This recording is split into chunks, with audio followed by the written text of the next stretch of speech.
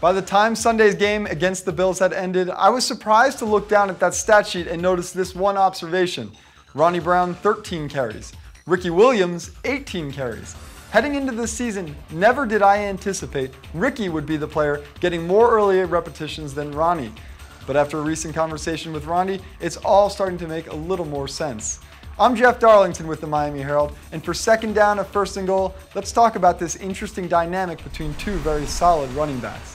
I've been looking very deep into this one. Do the Dolphins have more confidence in Ricky? Are they worried about Ronnie's durability? Will either player be bothered if they can't get into that rhythm?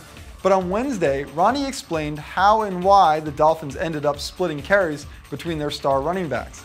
Ronnie, always laid back, said the two running backs have a relationship similar to a married couple.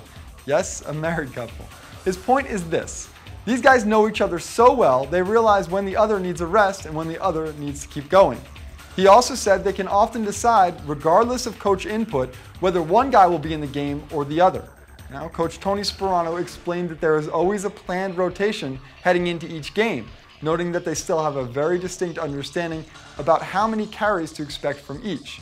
But there's a very clear level of trust between Ronnie and Ricky, which has also led to a very clear level of trust between both backs and the coaching staff.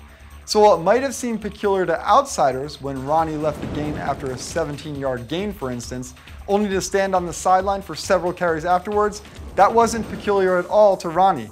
"I needed a breather," Brown said, "so Ricky gave me one." No drama here, people. Just two running backs with a relationship that might be unlike any other in the NFL. That's it for second down. For third down, let's talk a little bit about Brandon Marshall. Thanks for joining us with the Miami Herald. I'm Jeff Darlington.